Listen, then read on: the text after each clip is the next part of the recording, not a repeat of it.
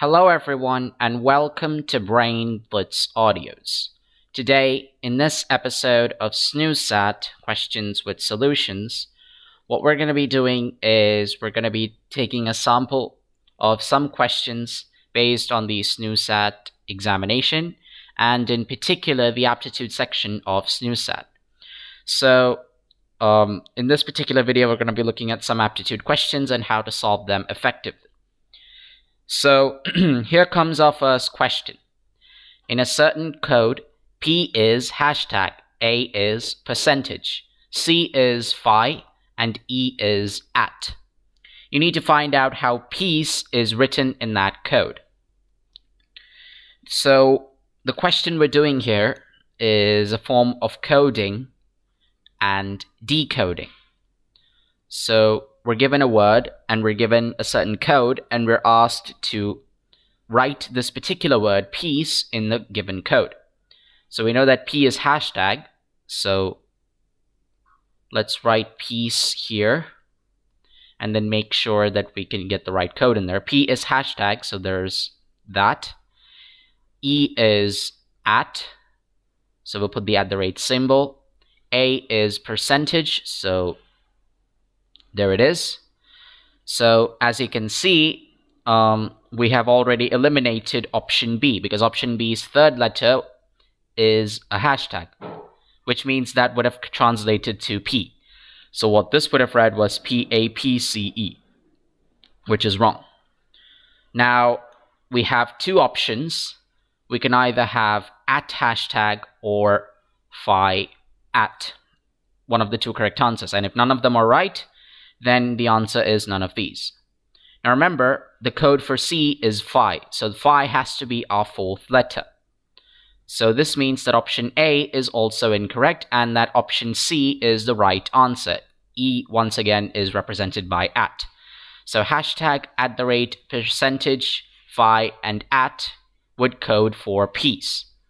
Now this means that option D, none of these is the right answer, and that is because we do have a right answer in option C. So in coding and decoding, all we have to do is understand the code, and then for this question we have to code the particular word. We would need to use that particular code in order to write the same word that we have in this particular code. So having gained that you've understood that, let's move on to the next question. In a certain code language, lieutenant is written as 12322120214114420. Then we need to find out how mango can be written in that code language. So when you have a word and its code given, it's a good idea to write it all in caps. So lieutenant, LIEUTENANT.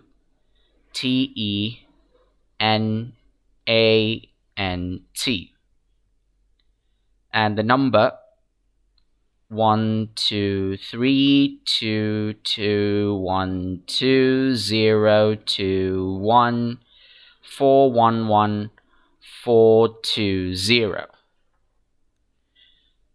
Now let's now most of it is using the placement of the letters in the alphabet. So the best way to do that is to write them in rows of 5. A, B, C, D, E, F, G, H, I, J, K, L, M, N, O, P, Q, R, S, T, and then the final row you can write all the way. So that's U, V, W, X, Y, and then the odd letter, that's Z. So that will give you an idea of what's the placement for the letter. In this case, we have L, third row, second letter. That means its placement is 12. For I, the placement is 9. For E, it's 5. For U, it's 21. For T, it's 20. And for E, it's again 5. For N, it is 14. For A, it's 1. For N, it's 14 again. And for T, it's 20. Now, if you notice in the code, L matches up with 12. However, I does not. It is the 9th letter in the alphabet, but the number assigned to it is 3. Similarly, for E, the number assigned is 2, while its place is 5. However, 21 does go with U. So what does this tell us? Now, this reveals an interesting pattern. If you look at it, the consonants are coded based on their letter position in the alphabet. Now, what about the vowels? A, E, I, O, U. Well, if you look at I, it's given the 3rd position, the number 3, and it's the 3rd among the vowels. For E, the number given is 2, and it's the 2nd among the vowels. So the code for the vowels turns out in their position in the abbreviation A, E, I, O, U. So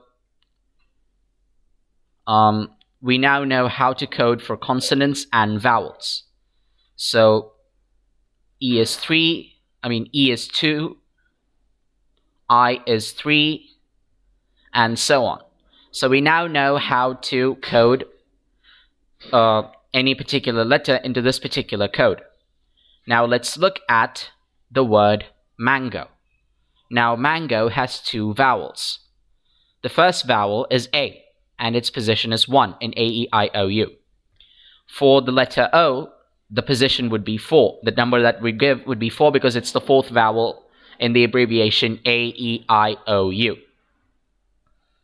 Now let's look at the consonants. M is the 13th letter, N is the 14th, and G is the 7th. So 13, 14, and 7. The final code that we get here is 1311474.